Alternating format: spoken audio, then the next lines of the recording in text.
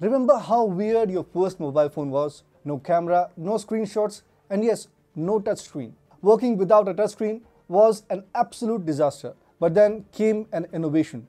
In modern smartphones, started working on the basis of a capacitive touchscreen. Our body has a very minute charge. When we touch the screen, tiny circuits sense the charge and function as per the user's needs. Capacitors are thus indispensable in the smartphone industry because they have other uses like suppressing mini voltage spikes and maintaining power supply to all parts during charging. Till now, China enjoyed a major stake in the production of capacitors in the country. But now, it is all set to receive a major shock as capacitors fly out of China. Hi and welcome, you're watching TFI Global, the foreign affairs and geopolitical analysis arm of the TFI Media Group. I'm your host Piyush, and in this video, I will tell you how Japanese capacitor manufacturing giant Morata is all set to end China's hegemony in the capacitor sector.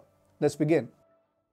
Japan wants to demolish China's hegemony in the global electronics market. Recently, Tokyo invited semiconductor manufacturers from all around the world to set base in Japan. With this, Japan is moving towards absolute control of global semiconductor supply and is likely to peril China's consumer electronics industry that is heavily dependent on semiconductor imports. And now, Japan is targeting a new sector, capacitors. Currently, China is the world's largest producer of capacitors.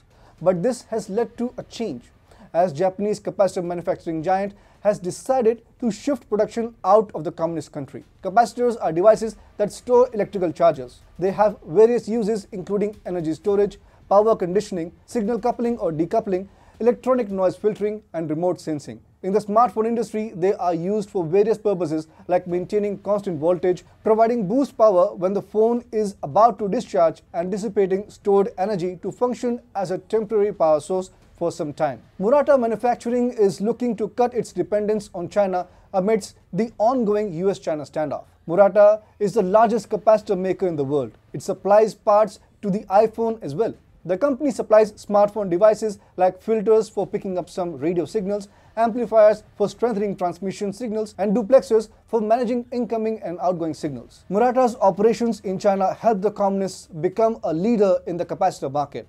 But now, the Japanese capacitor giant is looking to move to Thailand to open a new plant in the Southeast Asian country in October 2023. As per Nikkei Asia, Morata President Norio Nakajima said that the new plant in Thailand will be expanded. Eventually, it will become as big as the one in Wuxi, near Shanghai, where Morata produces multi-layer ceramic capacitors for consumer electronics. Morata Manufacturing is adapting to evolving geopolitical equations and changing business conditions. Presently, Morata is dependent on China for over half of its revenue. But the capacitor maker expects China's shares in its revenue to go down as the company looks towards the Indo-Pacific for future growth. Norio Nakajima said, "There is a risk of events happening beyond our control." The Morata president took the example of an uncertain event like the US imposing technology ban on China. So it makes sense for Morata to run out of the communist country before any such things happens. He added, "It is imperative to diversify our supply chain." Nakajima also pointed out that its key customers like Apple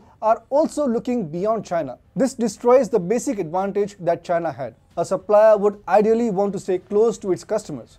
And if customers themselves start shifting out of a particular location, then there is no use of staying in that location. Also, China is losing the advantage of cheap labor and a huge working class with its changing demographics. The Morata president said, "The most populous country today may be China, but in 2030, that will be India. And further down the road, it will be Africa." He added, "Will those economies be aligned with China or the US? We don't know. We should be able to respond to both scenarios." China's population is contracting at an alarming pace. It is estimated that China could see its population getting halved within the next 45 years. A slow birth rate of 1.3 and a higher life expectancy is ensuring that China is aging quickly. By 2050, 39% of Chinese population will be above the retirement age. This will take away the driving factor behind China's manufacturing prowess, cheap and ample labor. So, multinational corporations and manufacturing giants like Morata see no sense in persisting with Beijing